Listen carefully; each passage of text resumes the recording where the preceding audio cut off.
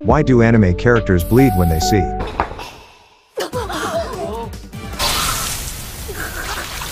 Why does it happen and where did it come from? Its origin seems to lie in the 1970s manga series, Yasujibno mettameta by mangaka Yasuji Tanioka. In this and many series after this, the nosebleed happens regularly when the character becomes intensely and overwhelmingly aroused. This nosebleed soon became very popular and known as the hanaji-bu, with hanaji being the Japanese word for nosebleed, and bu being the sound of that blood spewing out. And for the science part, the lining of your nose is full of little blood vessels, and when they get a damage you get a nosebleed. While arousal can definitely cause blood pressure to rise and can increase your heartbeat, but luckily it won't actually give you a nosebleed. Nowadays a nosebleed in anime is a shorthand for a character catching those special feelings along with being a simple joke. Thank God it won't happen in real life, because if it is a real thing most of us would have been dead already. Subscribe for more anime videos.